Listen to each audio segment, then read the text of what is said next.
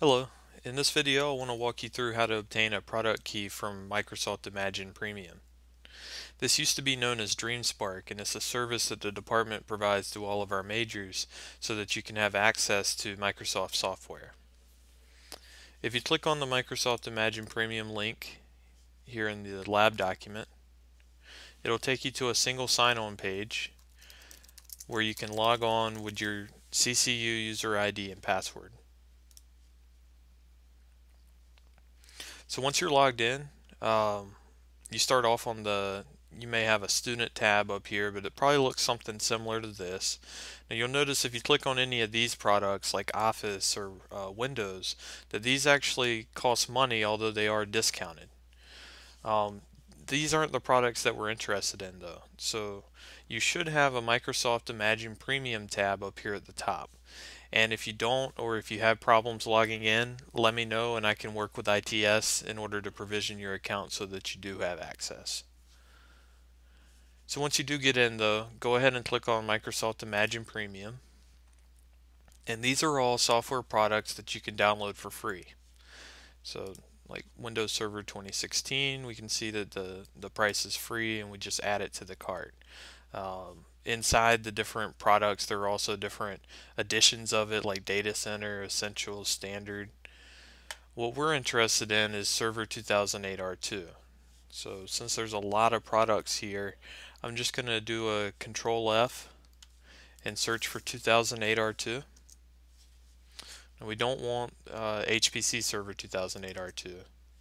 So you'll find that there are multiple products that do contain this string. This looks like a bundle of 2008 R2 server with Windows 7.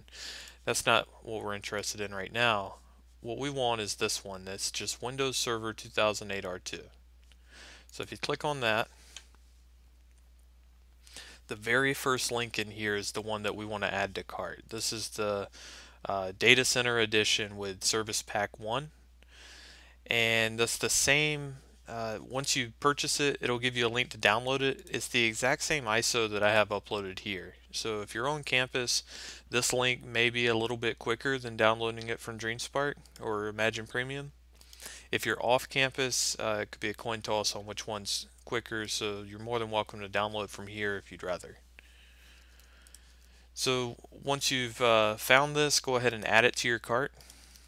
When you add it to your cart, it'll go through basically a purchase, and it does say that it's free, so there's no money involved. It's not going to let me go through that right now to show you because I've already purchased it. So right after you purchase it, it should take you to a screen that shows you the product key. And if you click off of that screen, or maybe you didn't write it down and you need to come back and view it, up here at the top, just click on your username and go to your accounts and downloads, or your account and orders.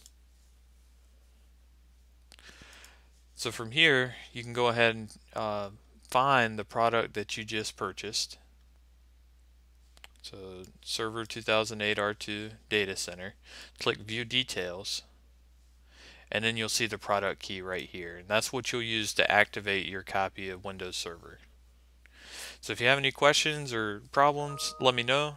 If not, I'll see you guys in the next video. Thank you.